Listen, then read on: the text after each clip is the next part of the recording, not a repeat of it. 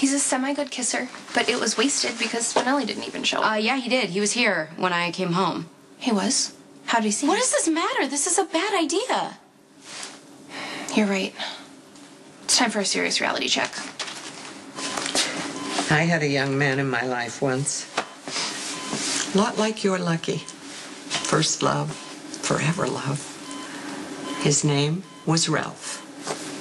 Don't be fooled by the name. He was very good looking and the most generous person I've ever met. Well, I'll spare you the boring details. The meat of the story is that life and circumstances parted us.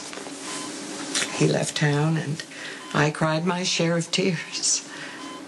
Finally, I had to move on with his best friend, no less.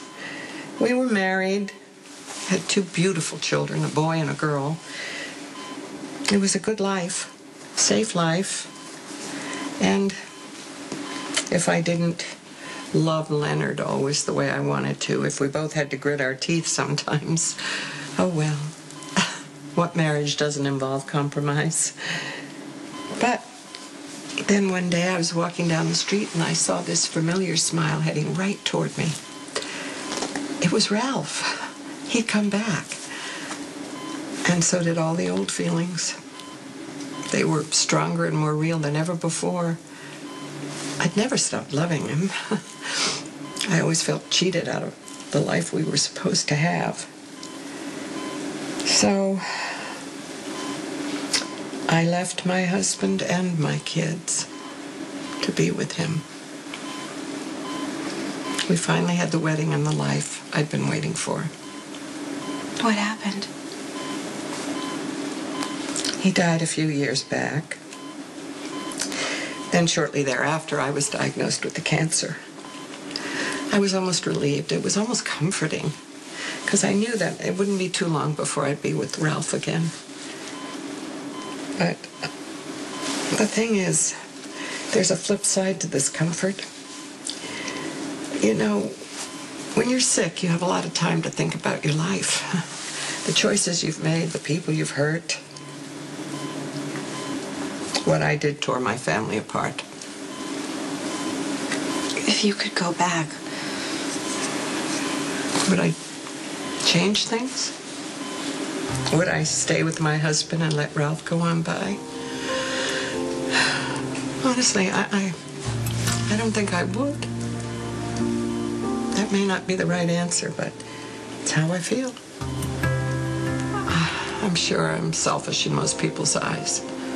A mother admitting that she'd leave her children again if she had the chance. I can forgive myself most of the time. But my children couldn't. Their father is dead too. They have their own lives, and I'm not part of them. For that, I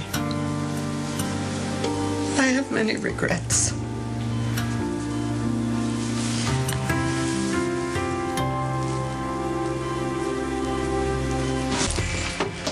We have fresh halibut today. We have salmon, asparagus. I was about to send in a message asking you to join me.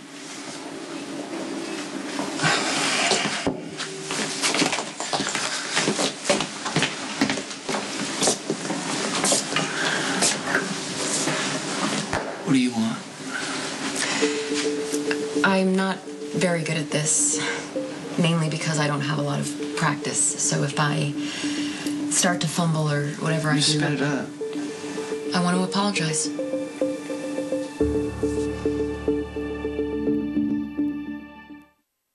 Lisa, what happened last night? Okay, we had was a sex, and now that mistake. your wife is back, you feel guilty. Is that about cover it? I told you that. Nothing happened. And as far as Robin is concerned, nothing did happen. We were drunk. It shouldn't have happened. We need to leave it at that. Okay, relax, Patrick. Write your secret safe with me.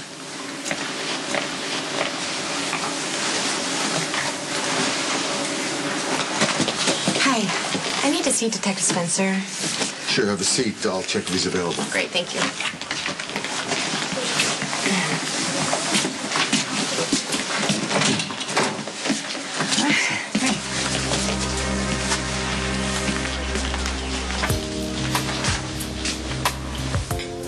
You're a high-profile mobster, and sending you to prison would have made my career.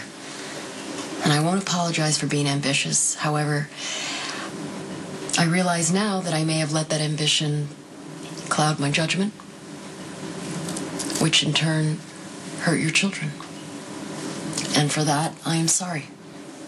But it won't stop you from trying to pin Johnny's car bombing on me. I just came from the PCPD. Yeah? It's far more likely that the Lopez brothers wired the car to explode. It would appear you're off the hook. Wow.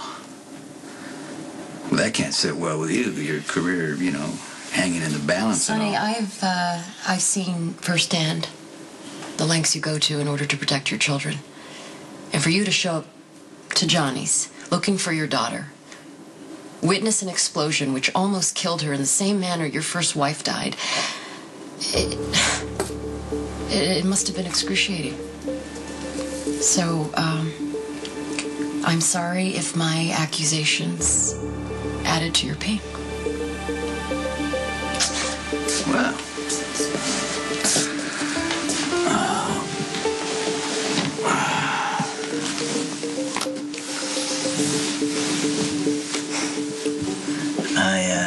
I appreciate your honesty.